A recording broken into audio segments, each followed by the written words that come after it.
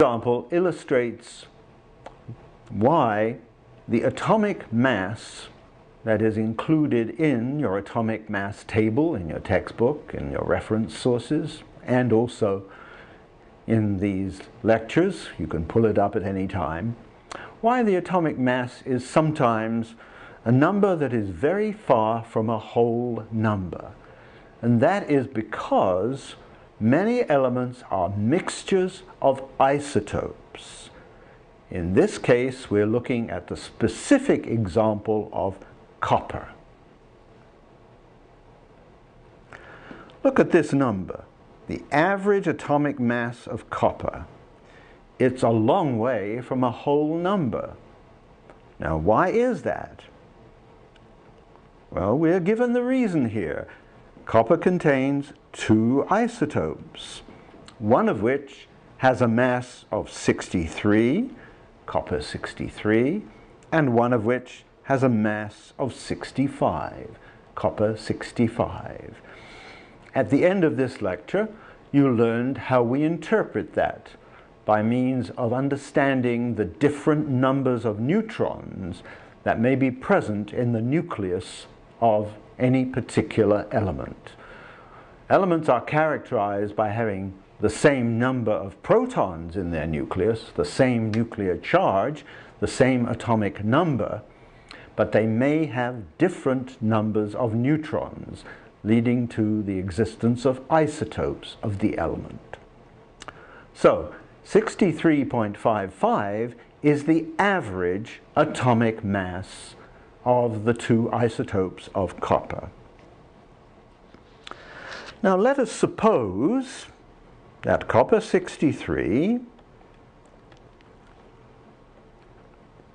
has a mass of exactly 63 AMUs per atom.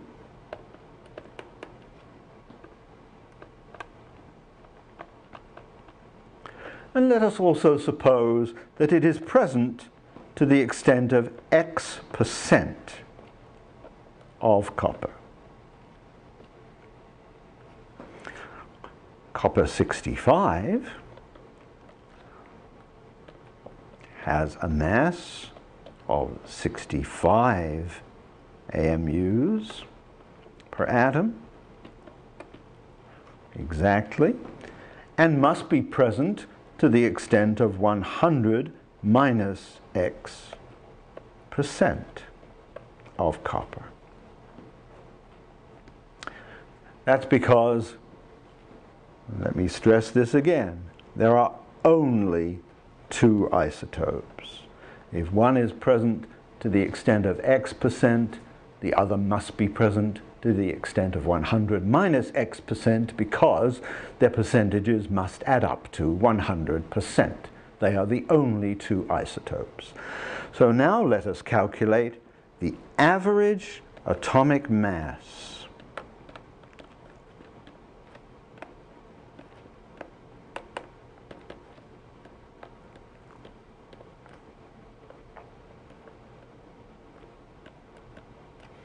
First, let's work on the X%.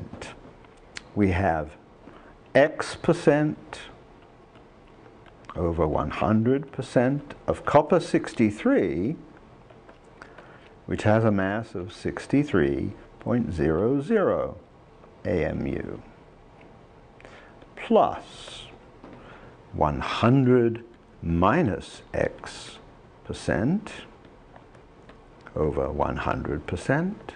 That's the fraction, that is copper 65, of mass 65.00 AMU.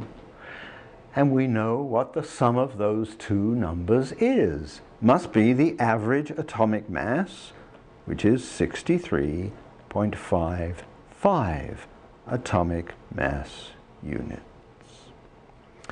Well, let's clear that up. 0.6300x.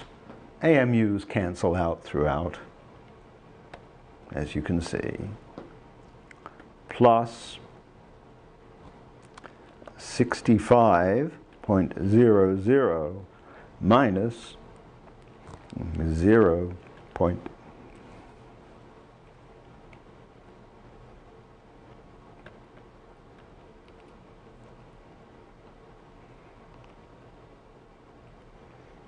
0.6500x equals 63.55. Just look at that equation for a moment and check each part. We have x over 100% times 63, that means 0.63. We have 100 over 100 times 65, that is 65. And x over 100 times 65, which is 0.6500x, equals 63.55. If we simplify that, we get negative 0.0200x equals negative 1.45. And solving that for x equals 1.45 divided by 0.0200 equals 72.5. So, our answer is as follows. We have 72.5%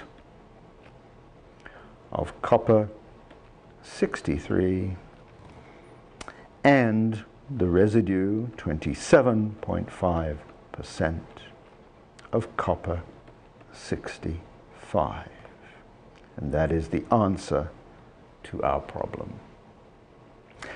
By the way, there are only 3 significant digits that I've given in this answer, and that's because this difference is really only to 3 significant digits. Let me point out something interesting about this problem, maybe something a little unexpected. When you saw that average atomic mass of 63.55, you might well have thought, that means copper must be about 50% 63 and 50% 64. But as you see, that's not the case at all. You can't jump to conclusions about the existence of particular isotopes just by looking at the average atomic mass. You have to determine which isotopes are present.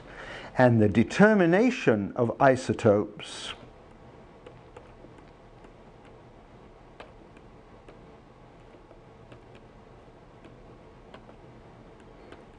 is by a technique called mass spectrometry.